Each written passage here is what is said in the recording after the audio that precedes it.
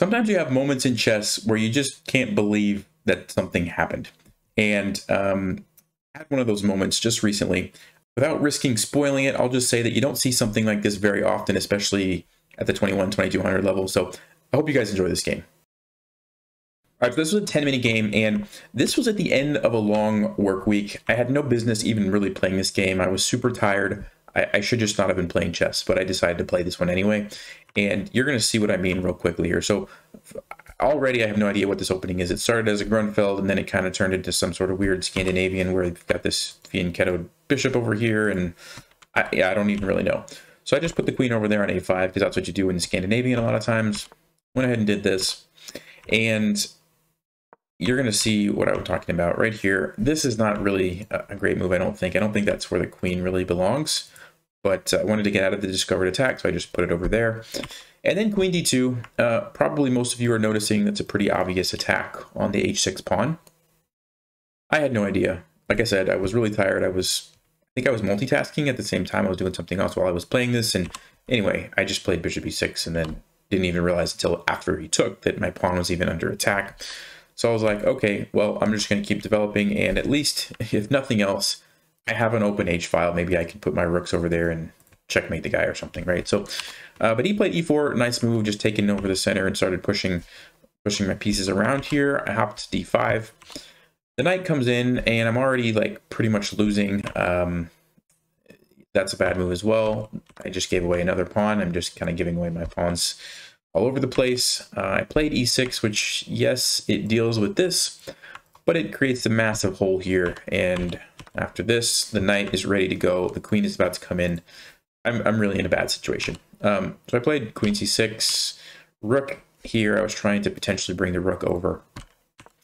Rook comes over, queen comes here, knight comes in. This is like a triple fork. I don't really want to take the knight, but I have to take the knight because otherwise I'm losing some major pieces. So I took it, and the queen comes in. Okay, and at this point, I remember thinking, like, should I just resign and, like, go home and stop playing chess? And I'm like, well, okay, we'll play a few more moves. So I played king e8, and sure enough, the other rook is coming in. This one's coming over. It's really bad, okay? I took the pawn, rook comes over. And here I'm thinking, all right, it looks like I'm getting checkmated. The rook's coming down. If I take, they take. And after I move here, that's just checkmate, right? So I'm thinking, is there any way to stop this? You know, I can bring the queen back. Looks really bad. Maybe I can bring the rook over somewhere and try to survive. Also looks pretty bad. And then I got a crazy idea.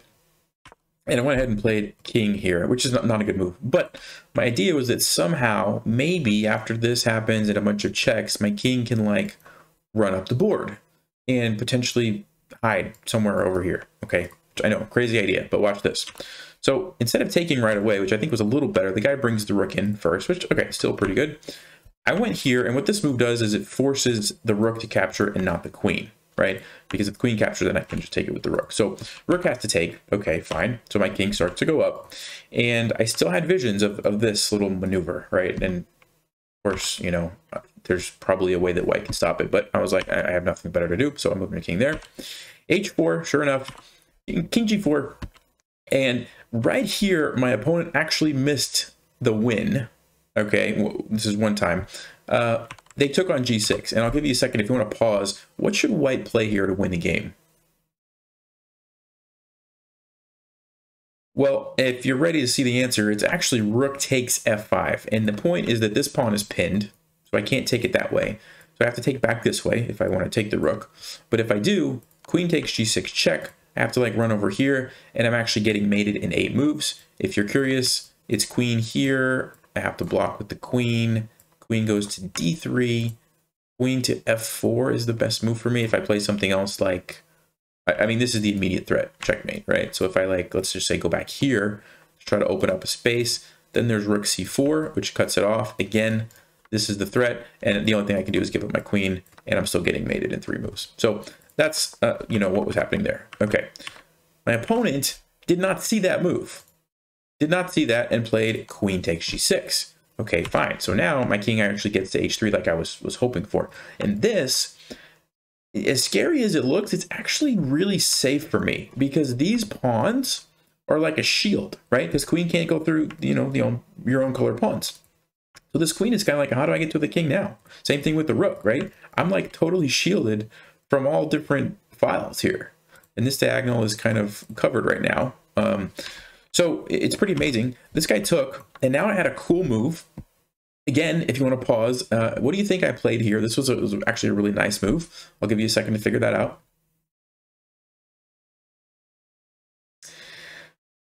Well, the move is queen to e4. And the point here is that I don't even care about this rook and where it moves, because I'm threatening checkmate in one move.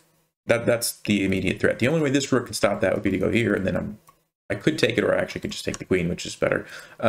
So that's the threat, and you know, I can take this rook later, right? So king to f1, really the only move. I think that's the only move. Let me see if there's, yeah, king f1 only move. And now I had a perpetual check at the worst. I could just like start throwing these checks, and white's actually not able to get out of these perpetual checks. So first I actually took this, which is a mistake. I should have just went for the check, but I thought that maybe I could like bring my rook over and try to win. And one thing that I want you to notice is the time. Okay, so if we go back here a couple moves, right here, as soon as I played king h3, that's when my opponent kind of realized, let me get rid of some of these squares. That's when my opponent realized that, like, okay, I don't actually have anything anymore. And you notice they had 4 minutes, and then they thought all the way down to 1:35. Okay, that's important, and you're going to see that in why in just a second. So here we go, 40 seconds now my opponent has. Okay, so I captured this, and I'm not really even worried about the clock here. I'm just kind of thinking I'm in a good position.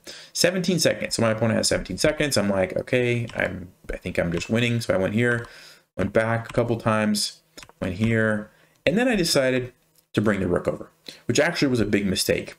I didn't realize it at the time. Big mistake. Now, but my opponent has 14 seconds. Okay.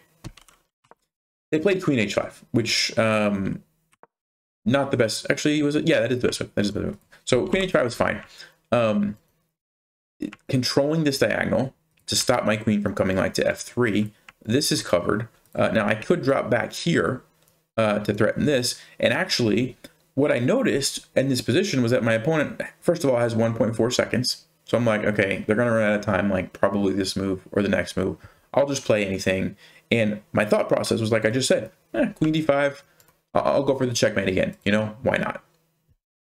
So I played queen d5. And I will let you take a look at the position and tell me, what do you notice white can do?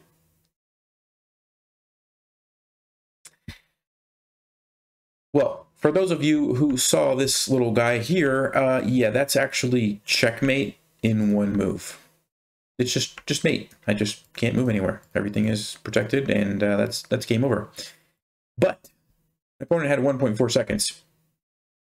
So I will let you put it in the comments if you think that I lost this game or won this game. And then after you write your comment, I'll tell you what happened.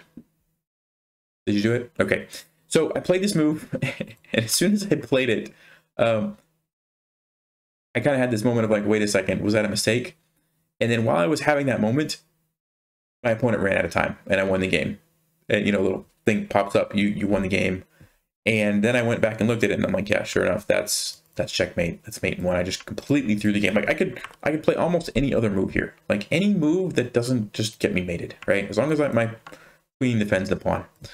So I just thought this game was like the craziest thing, because, you know, putting myself in the opponent's shoes, this has to be extremely frustrating. Like if your opponent plays this move and you have 1 second left, he probably wasn't expecting it, right? Like wasn't expecting me to just play like the worst move on the board. But if you would have pre-moved this, that would have been a sad end to this game. Anyway, I wanted to share that with you guys, and hopefully you enjoyed that. Thanks for watching. Stay sharp, play smart, take care.